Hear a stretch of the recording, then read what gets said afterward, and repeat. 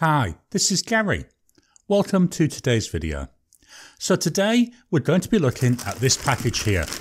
It's quite chunky. It comes in at 1.4 kilograms.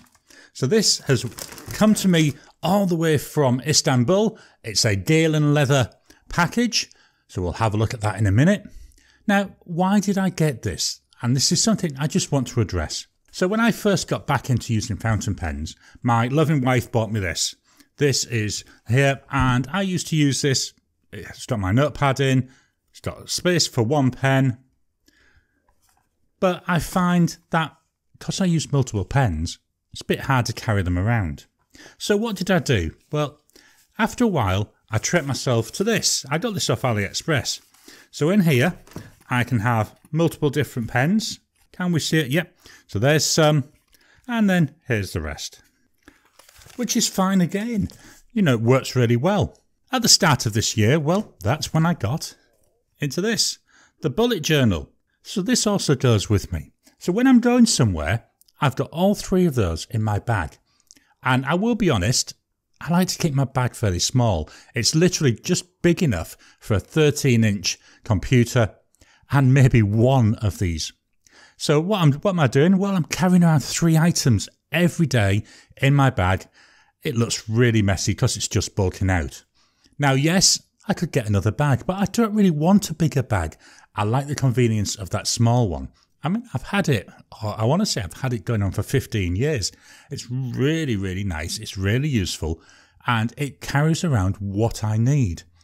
Except now it doesn't, because I've got all these little packages. So what I want to do is rationalise these down. And yes, I still want my bullet journal. So rather than having the 2 items which will have my notebooks in and my pens, I want to combine them into one. And that's where I saw this Galen Leather product. So join me down on the mat. We'll unbox this, we'll take a look at it, and then we'll start filling it up with my pens and my notepads.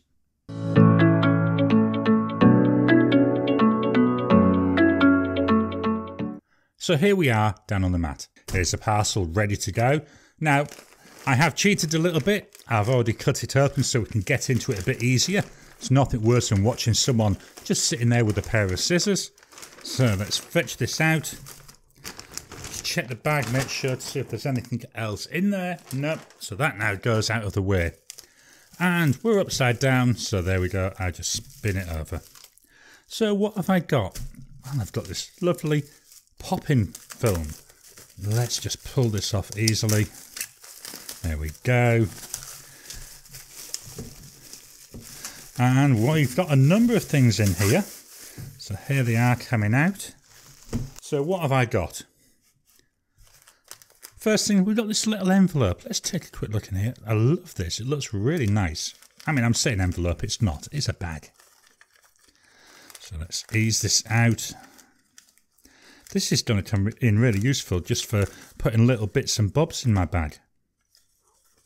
So there we go. Let's pop that to one side. So in here we've got instant Turkish coffee. I like my coffee, so I'm looking forward to trying that. What else have we got?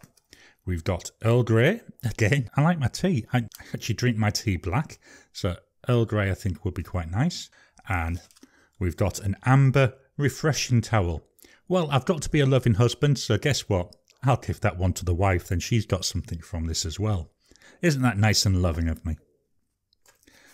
The last thing that was in there, the evil eye charm. So I'll have a good read through this later, and then I think that'll be attached to the portfolio when I get into that. So next thing I've got is this. So it's a cardboard box. It's fetching the scissors.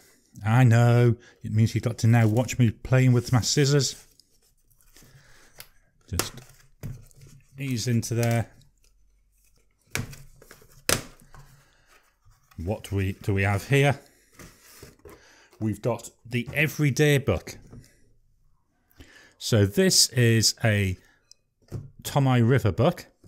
So here, if you can see it, Tomoe River paper, A5 size, 400 note. So I got this because I thought, well, I've got to have something nice to go with the actual portfolio, and I thought I might as well have some nice paper to go with it. Plus, it comes bundled with it. You know, so I thought, well, may as well add that in. Let's get everything going. Let's start everything in this off really nice. So let's open this up. So the first thing we've got here, the Galen Leather Co. brand of stationery is celebrated for quality and ingenuity. So this is a nice little pouch for it. So it slides out. Let's fetch everything out with it. So that is now empty. So I'll just pop that to one side. So what have we got? Well, this seems to be, I would say it's a leather blotting sheet, which is really nice because I've just the other day received these, which is some paper blotters. But it'd be nice to use this leather one so everything's looking nice and all using that same leather material. Pop that to one side. Then we've got these. So let me put them one. Do you know, everything's upside down today. So these are some guidelines. So I've got for normal lined paper, I've got grid, and then if I flip it over, I've got wider lines on this one and a smaller grid on here. This is a brilliant idea because this can then go under the Tomoe River paper when I'm writing and give me some guides to help. So if we look very quickly here at the book, it's got a plain front, a black page, and then we're into this lovely Tomoe River paper. I'm just going to open it anywhere and I'll slide one of those guides in and hopefully this comes out on the camera, but there you can see the guides through the paper. That's going to be really useful because you get the cleanness of that plain sheet, but you can keep your line straight. And I've got to be honest, I do struggle with keeping my line straight even when I'm using lined paper. The paper itself, I would say, is a very pale cream colour. I'd say there's 400 sheets of it, so that's going to go down really well. We pop this all together. We'll put that to one side because we'll be popping it inside this in a few minutes. So this is the main event. This is what we're here for. This is a handmade, genuine leather, burnished edges. Oh, and apparently it's well aged. A bit like me then, really, well aged. So let's open this up. Hopefully this will come off very easily. That reveals, look at this lovely green portfolio. Remember, I keep saying my favourite colour is green. So what can I do but get something that's green? Underneath it, we've got Noah's Ark Ancient Mysteries. Let me turn this over. Laugh as much as you breathe, love as long as you live. Rumi. That's nice. And then, oh, that's even nicer. 10% off. I like myself 10% off codes. Let's move that out of the way. Now, we can't quite see the full length of this, so please bear with me 1 second. I'll come back in a minute. I'm just going to change my camera position.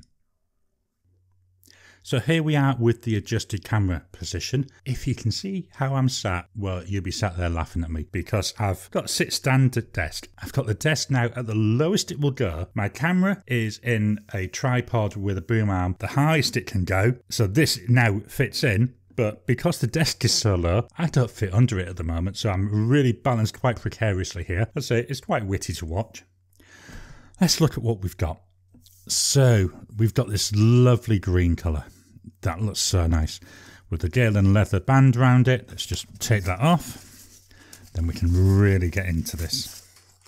So what do we have? We've got this portfolio. At the bottom here, I got my initials embossed. I thought, well, look, I'm having it done. It was free to have it added on. Let's get it put on there then. You know, it's them little personal touches which can make a lot of difference. Spinning over to the back, you can see some marking where that cardboard has been. Again, one of the beauties of leather is, certainly as time goes on, I'll see more of this marking coming out, and as my oils from my hand get into it, it'll really start to age the leather really nicely. We've got here then Galen Leather Co. Handmade. Let's open it up. Really nice, strong zip here. Really well put together. And then let me open this up. Let's see what we've got inside. So inside we've got here saying, right, it's forest green. It was made on the 23rd of March. That's really interesting and nice to know when it was actually made. Again, it's these little details that they're including which really make it different. Pop that to one side. First thing I'm going to pull out here is this. So this is for putting my pens in. So I've got room for 4 there. I'm hoping I'll get another 2 there. One of the things I'm going to have to look at is in my daily rotations, I usually have 7 pens per month. Looks like there's only room here for 6, so I think I'll have to change my daily rotations, or if I'm going to stay with the 7, maybe have a couple of pens where I only use for 2 weeks each. That's something I'll look at as I go through. So yeah, here, this for the pens, it's got, I don't know, maybe that is leather on the back as well, so it's not going to stuff anything, it's nice and smooth. This goes into this bottom pocket. Then I've got here some things to put my cards. This pouch here seems to go the whole length, so if I have a rule that will fit in an A5 bag, it'll slide down there quite nicely and be kept out of the way. This wallet part comes up. Again, here, not sure what I'll use this for. It might just sit there unused, but if you're not going to be using this for pens, or if you've only got small pens here, you could definitely get something else down here. You know, I want to say, you know, a Pritt stick or something like that. We've got here a pocket underneath, so we've got plenty of room underneath here as well for storage. The other side, that comes away, so this is where my notebook will go.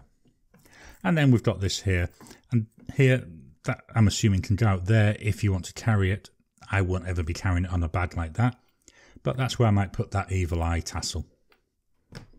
So let's start loading this up. We'll start with this easy one, which is a notebook. So here's the back page, pull them flaps up, and that slides in there nice and easily. There we go, all the way in. Let's just flatten that down. Right, let's start looking at pens. I'm just going to start by popping in there to see how easy it is to put things in. So the pens that I'm using this month, well, my first one here, this is a Pilot Custom Heritage 92. The second pen is a Leonardo Momento Zero Grande, so it's the big pen. And that fits in there really nice. Just reposition this. We want to see it, don't we? We don't want to see just the mat. Then, well, I've got a Platinum 3776 Century. I've got a Pilot Frontier. I have a Lamy Safari. So can you see here, because I want to make sure I've got room for the zip, it's already going down into this. Next, I've got a TWSBI Diamond 580. Let's just put that clip over there.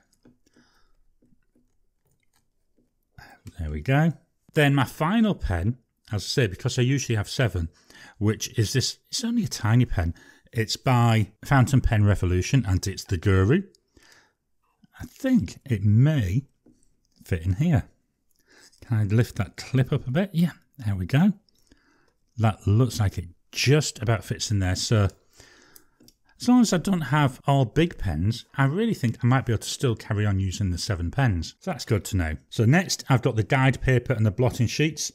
For now, I'm actually going to just put that in the front of the book, just so I know where it is. As I start using this and using it more often, I'll work out what goes where best. The final thing I'm going to put in here is this. So this is, I believe it's a B6 size notebook. It's got Tomoe River paper in it. It's the 68 GSM. And what I use this for is when I do my pens and use videos, I use an Oxford notepad, but that's a B5 size and that's really large. It wouldn't fit in this even if I wanted to. So just so I've got it with my pens all the time, I've got this smaller notebook here using that Tomoe River paper. And I also keep a list of the pens that I've got in here. And like you can see from March, when I change the ink in a pen, I can make notes in here to say that I've changed it. So that then will go in here as well. I think I'll try that in this pouch at the back. But again, this might change as I go through and start working out how best to use this. So the big question now, I've put everything in, does it close?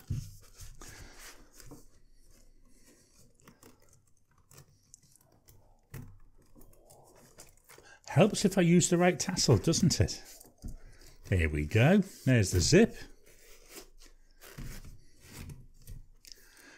Look at that.